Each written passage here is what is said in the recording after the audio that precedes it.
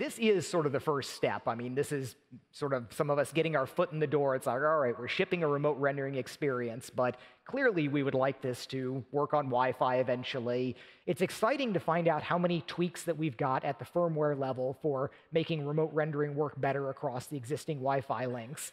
Like another thing that I was kind of surprised to learn is that you essentially don't drop packets over Wi-Fi, which sounds, it sounds unlikely with all of that going on, but the access points just continuously retransmit. So instead, you get a very long delay of potentially these 100, 200 milliseconds. But you can tune a lot of things to change this. So the idea that if we tune everything that's in our headset and we offer maybe a little plug-in dongle or some kind, there are a lot of these little Wi-Fi things you just sit on your USB port. And if we do something like that with custom firmware changes, then we can make a super high quality Wi-Fi experience. So I'm pretty excited about that direction.